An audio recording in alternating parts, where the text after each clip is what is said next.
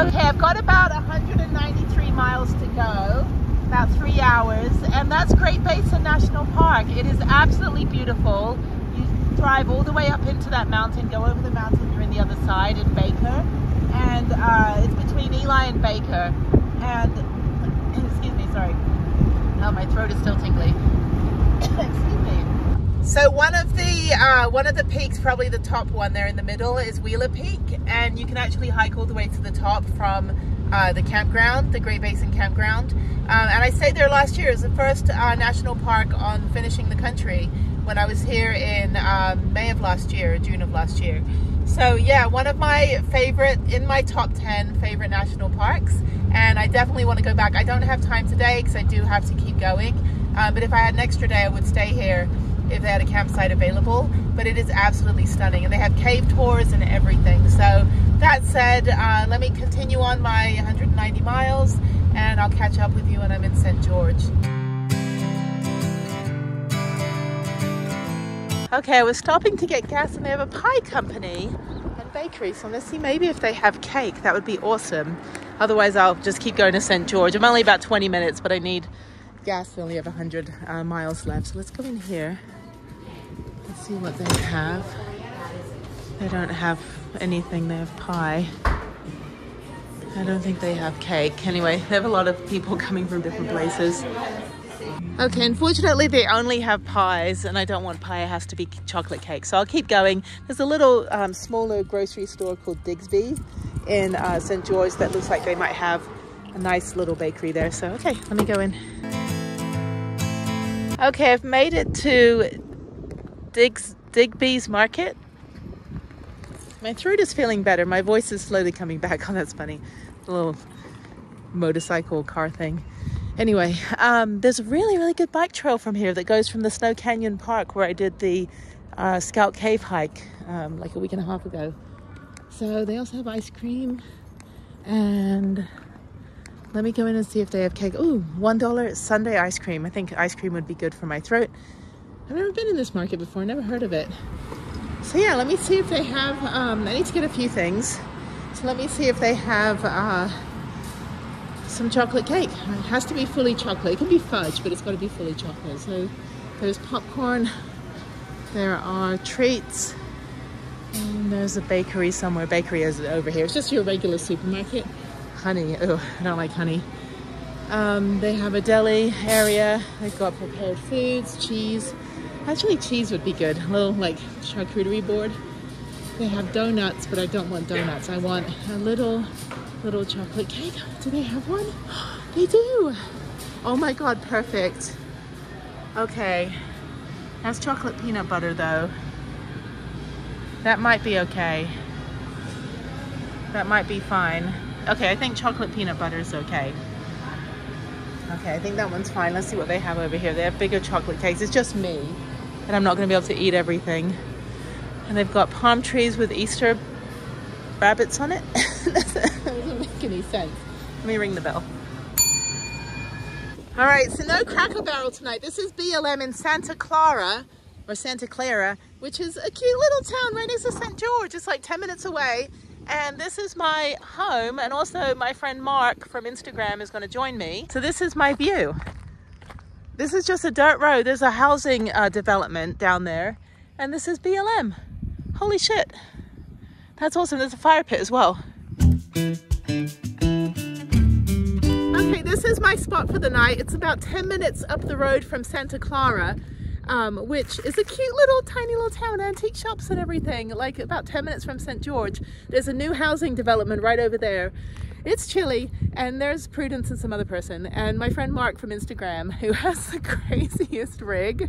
It's like a hydraulic box truck. It's ridiculous. Anyway, he's going to join me. I think we're going to go hiking tomorrow. So I've been to Zion twice, and I've been to Bryce 3 times, but Cedar Breaks is also up in this area, about an hour and a half from here. So I think maybe we'll do one of those hikes tomorrow. And then, yeah, so this is it. We have fire pit right there. Oh, it's cold. Okay, and then this is my spot. So this is great. This is better than Cracker Barrel, because he has a rooftop tent, and I have a van, so I can park anywhere in town. But a rooftop tent's probably not good to park on the side of the road or at a Cracker Barrel. Anyway, so this is it. There's someone else down there. They're probably hiking or sleeping.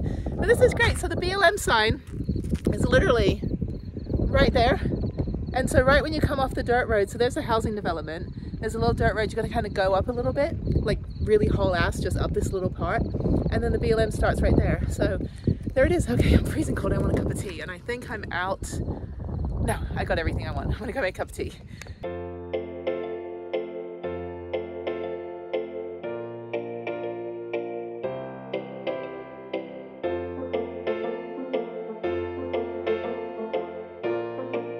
Good morning, we're heading out to the hiking trail. So it was very cold last night. He was in his rooftop tent and I was in my van. So now I'm gonna go down this sketchy road and we're gonna go, make sure there's nothing up there. Hang on a minute, hang on 1 second.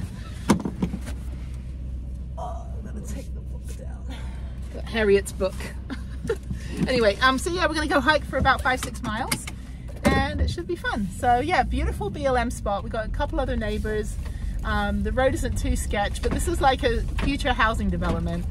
So now we're going to drive about 10 minutes to the hiking trail and go hike somewhere. So anyway, it looks like a little cloudy today. It's a little cool, and we had the fire going last night, but it was freezing. I was so cold last night, but we'll stay another night and hopefully it's not going to be too bad. But yeah, so back in St. George, it's so pretty here. So many hidden gems. And I'm being followed by a 4-wheel drive as I'm trying to do 2-wheel drive down this road. Anyway, okay, let's go.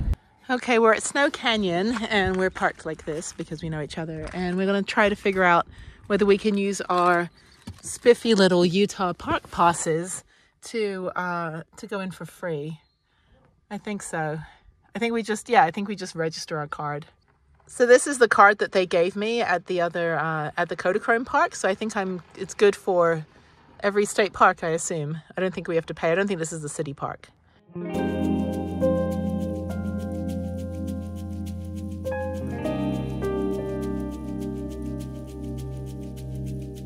It's bizarre. It's like, we have come to your earth.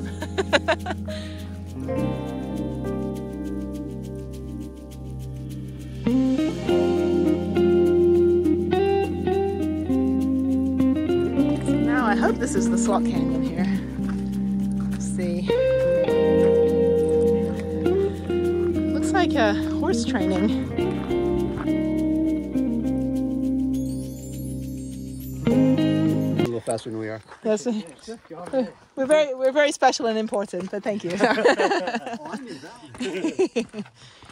Appreciate it. Yeah, no problem.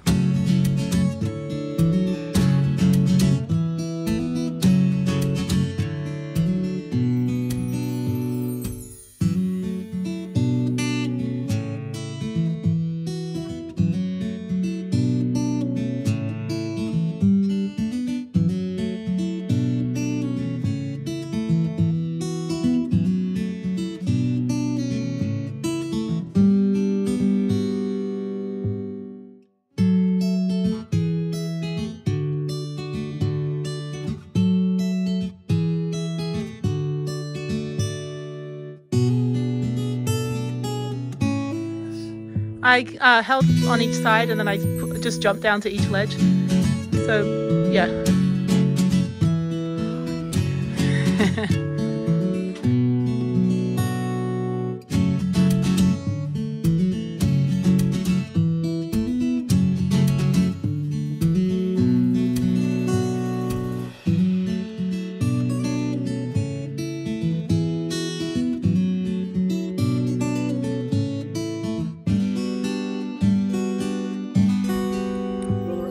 Yeah.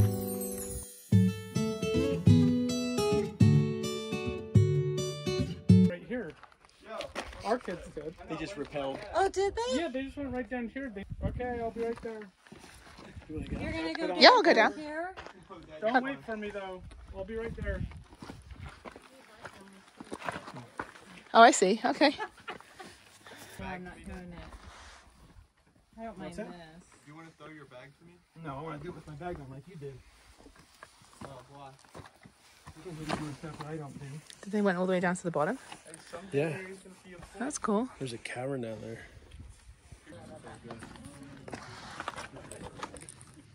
Scott, are you down? Yeah. The further out you get, the easier it is to get. Oh, it is. What's in there? Oh, it's so cold down here. It's great. I know, it feels good. Huh?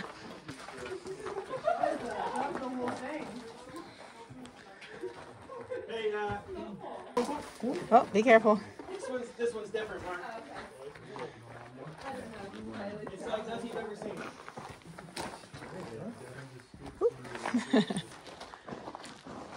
Oh, this we're in their picture. Nobody cares about Megan and Chris's, like, yeah, I don't know, graffiti.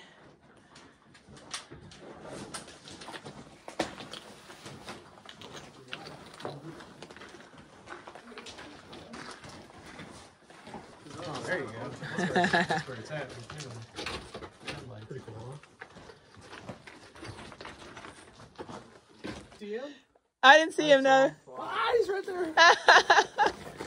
They're cute. They're chicken nuggets of the cave. It's gonna run in my face. Dude, that was. You'll see it a lot. Stop.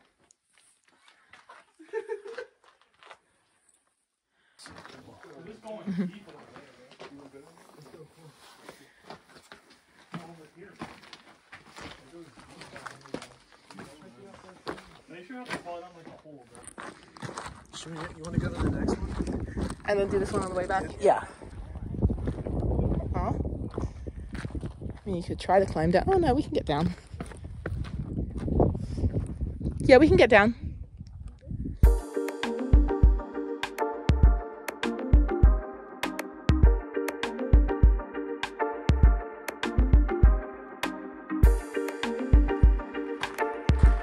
Yeah, I can hear the voices from the other end. Yeah.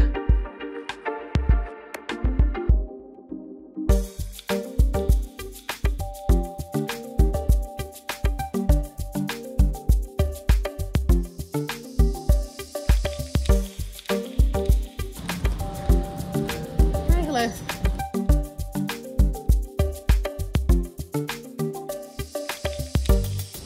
But for the most part, they believe they're just mud cracks. So they're not like animals or anything? No. Although sometimes you will get a burrow like this. This here was probably an impression from a broken.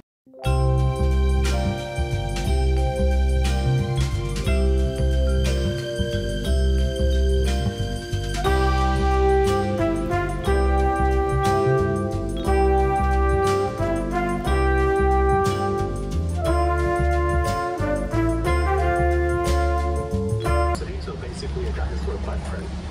And then here we have the metatarsal impressions.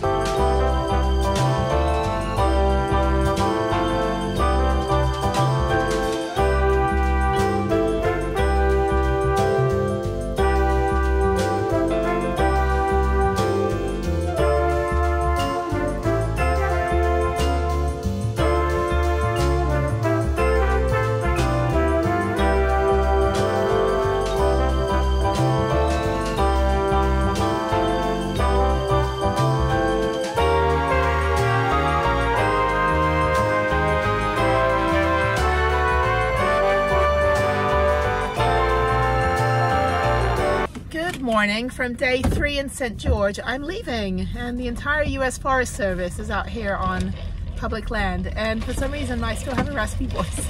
Sorry about that. Anyway, so put it there.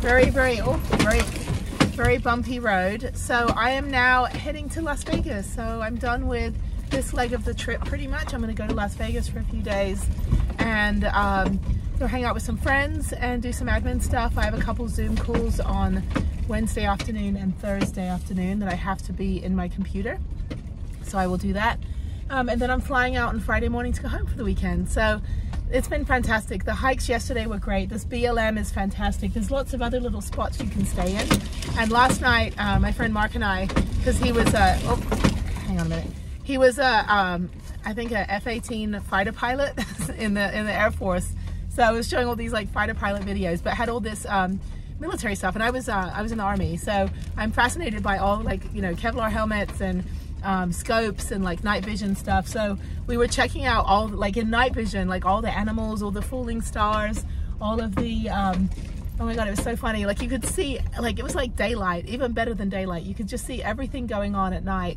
You could see airplanes, and then there was an app he had where you could just like, it's like Shazam for airplanes. So you like hold the phone up to the sky and it will show you what airline is flying by. It's really Big Brother. Anyway, so now I'm going down this sketchy road and I'm heading to Starbucks first to get some chai and a frappuccino. I'm going to chai and a frappuccino, so I have a 2-hour drive, and then heading into Las Vegas.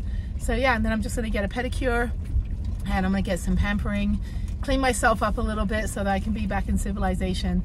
It should be a fun couple days. I'm actually going to go see Beatles Love again for the 3rd time. So I don't know, there's nothing wrong with my throat, by the way. I just have a sore throat. I think from I think it's ever since I hiked the wave.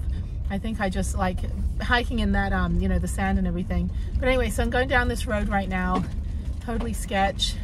I came up this other road, like barreled up the thing, and then last night, because we camped out here, so Mark has a tent on top of his rig and I have the van, but there was another van that looked like mine, and so and my bike is on the back now. I managed to get the door open, and he was like following the other van. I was like, that wasn't me. I have a bike on the back of my van. So anyway, so he's like, where'd your bike go? I'm like, my bike is still there. Anyway, so yeah, there's lots and lots of places to camp out here. Eventually this is going to be a housing development, but St. George is just blowing up. It's such a pretty place. And yeah, so I think also when I'm in Vegas, I'm gonna try to get my other friend that I'm staying with to fix the door, because everyone I know is very handy. And I went out with a carpenter for like 4 years. So, you know, I've been out with like a lot of people that like know how to use power tools. So if you're like a corporate office guy, not interested. If you know how to use power tools and you build stuff for a living, yes, that is cool. So anyway, that's just, you know, you can only be my friend if you have a discount card to Home Depot. So it's like this meme that I saw, I'll put on the screen. It says, doesn't have insurance but has a Lowe's card. So excuse me. Oh my god, I hate having my voice this way. Now I'm going down this totally sketch area, lots of rocks. But anyway, that said, it is late. It's like 10:30. I just slept in.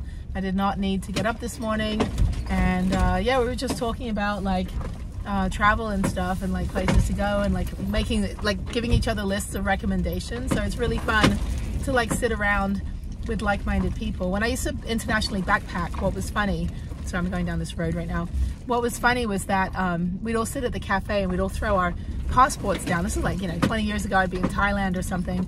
We all throw our passports down on the table at the restaurant, like a bunch of strangers. We all just kind of join a table together, and then we'd all start looking at each other's visas, and we're like, oh, that's what a Chinese visa looks like, that's what an Indian visa looks like.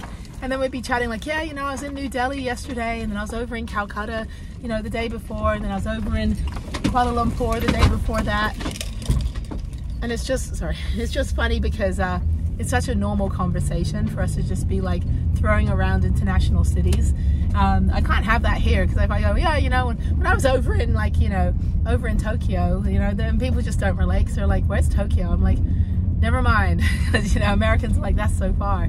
It's actually not that far, and that's something that we were talking about yesterday on our hike, was that, you know, you can be a tourist in your own town. You can get out and do stuff. Like a lot of people I know, they just sit around, they make lists of like bucket lists they never do anything with. It's like, if you want to go, there's a way to figure out how to go, even if you just go for a day or a weekend, or you find an equivalent to what you want to do. If you want to go, you know, if you want to go to France, but you can't afford to go to France right now, I mean, actually, it's probably cheaper to go to France than it is to stay in your hometown for a weekend and do stuff. But if you want to go to France, you can like take a French cooking class in your town, or learn something online. It's like you can always embrace the stuff that you want to do, instead of just sitting around wallowing about how you don't get to do it. Because that's the kind of negativity that's really hard to be around when, sorry, excuse me, when I've literally started a nonprofit to help people that really want to do stuff but they just don't have the means, versus my friends back in Houston, for example, that definitely have the financial means to do stuff. They just sit around and bitch all the time, and those are the people that I can't really be around. So if you're one of those people, I'm sorry, but we cannot be friends. You know, it's like, it was nice knowing you, but I just can't be around that negativity, because I know that just being in places like this, just being out in the world in whatever way that you can get there, you know, maybe it means like, you know, you don't drink Starbucks for a month, and then you get to save $300 and you buy yourself a ticket and go somewhere for a weekend. There's so many different things that you can do to offset the cost of your travel, so you don't have to save up for 2 years to go on a vacation. You just have to kind of cut corners in other places and realize that, you know what, I'll make my own coffee in the morning. I don't need to spend $7 on a Starbucks, as I'm about to go to Starbucks and spend $7 on a chai. But it's my treat day. So I don't know, it's just like, even in Houston, like if I was home for 4 months in Houston, and I still went out to the hill country, did a weekend trip here and there, and did stuff during the day. That's why, you know, the videos weren't very exciting, but I did what I could do, and it was great. You know, I went out to a few museums, and I got to go to a couple different new restaurants, and took the van out for a couple day trips to the state parks in the area, and then rode my bike every day. So yeah, I mean, it all kind of, you know, evens out. And yeah, so anyway, it was really good to like get some really good ideas, and I had a bunch of pamphlets and things for the Kanab area. So Mark's gonna go out there, and he's gonna go hike the sand caves, visit Moki Cave, Belly of the Dragon, Coral Sand Dunes, and then there's another kind of slot canyon that he has a 4-wheel drive, so I can't get to it.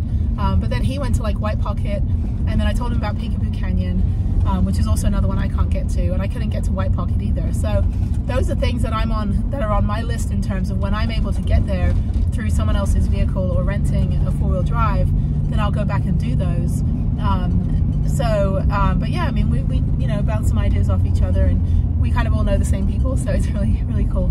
So it's great. And I was telling him too, like this year, since I'm done with the national parks, I'm not done, I'll still go back to a bunch of them, but because I'm done with my goal of going to all of the ones in the lower 48 and all 48 states in the lower 48, that I don't have to go so fast anymore, that I've literally spent, out of the last month, I've spent about 5 days total in St. George. I've spent 3 days in Page. I've spent a couple days in Kanab.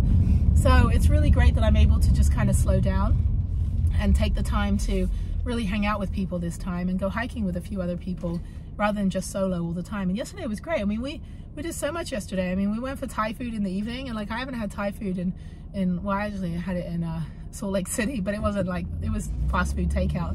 But it's really nice to like sit down and have just a really nice meal, and you know, watch a movie. Like we watched Goonies, like, you know, it was like, and that's the ultimate. And then as we're watching Goonies, I'm like, oh my god, I went to Astoria last year, and I went to the Goonies house, and I went to the museum, and you know, so that's now another bucket list item, is to put that on the list of places that, like, you know, he wants to go and places I've been.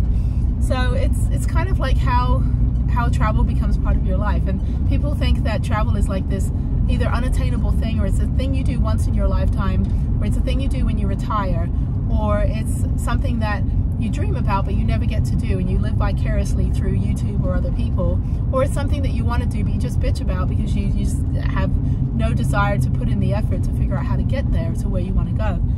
But for travel as your own lifestyle, travel is my life. It's all I know. It's what I've done since I was a kid. I traveled with my family, but it's all I've done since I was, you know, 21 years old as my own self-sufficient adult after college, even though I was self-sufficient in college too. I did a few trips with the school, but 100% on my own from age 21. You know, this is all I know. And in between, I've had digital jobs and I've had other corporate jobs and things, but the ultimate goal is my life in travel has never changed. It's always been consistent and sustainable, and everything else has been fluid and temporary, including, like, you know, my digital career, which I pretty much stepped away from to do my nonprofit. So now, after 20 years of doing digital media, I've now figured out the way to make my hobby, which is travel, my job. And at the beginning, for 4 years, travel was my job. I updated travel books like Lonely Planet, and I updated Google with travel information, and I wrote articles for different travel magazines and airline magazines. That's what I did for my career in addition to my job in Japan. So I had 2 careers in parallel, and I had a ton of time to travel, so I got to go to like 40 countries. But when I, you know, now it's like, you know, I've always had travel as my kind of like, figure out a way to do travel as my hobby. And then in the last 3 years, I've been doing all the research, you know, just on my own to figure out the need that there is, and then decided that, you know, I'm going to develop this nonprofit. I'm going to get gas as well. I'm going to develop this nonprofit because I feel that there's a need that I can fill that void with what I know about my travel, with all of my 20 years experience and being in the same situation as my demographic for the nonprofit, I know that I can make a difference in the world. And at the same time, I never have to work a digital job. At the same time, I will forever be doing Hike Bike Alike. I will be doing my nonprofit. And you know, if you, when I get the website up, if you would like to donate and sponsor somebody that would, a veteran or a trauma survivor or someone that is newly disabled, dealing with a prosthetic and wants to get back out into nature, there's a way for you to help, so that even if you're not able to travel this week, but you have the means to help somebody else do it, excuse me, then that's something definitely that you can do, and I would encourage it. And there's going to be some fantastic projects, some fantastic places.